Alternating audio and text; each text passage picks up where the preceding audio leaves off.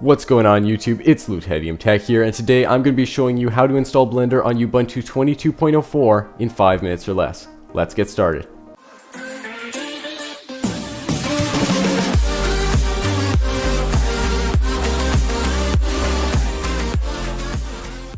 Alright, so the first thing that we're going to do is open up our web browser and navigate to blender.org, which is the official webpage for Blender.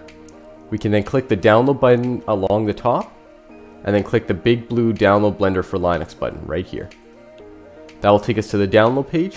I recommend that you save the file in your downloads. If it doesn't ask you where to save the file, you can just assume that it's in your downloads folder once it completes downloading.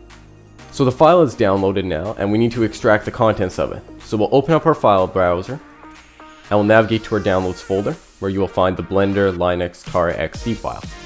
We'll right click it, and press extract here. That will begin the extraction process.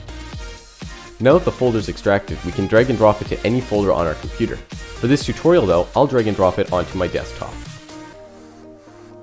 Next, we're going to open the folder and find the Blender file with the little gear on it. We'll right click it, click Properties, Permissions, and then ensure that the Allow Executing File as Program box is checked. We can now double click this icon and Blender will open. We can now use Blender at its full functionality on Ubuntu. To reopen Blender, just double click on the cog again. I hope that this video helped you to install Blender onto Ubuntu. If you have any questions or comments, please leave them down below the video in the comments section. Make sure that you like the video and subscribe to the channel, as it helps people to find these videos. Thank you so much for watching. Bye for now.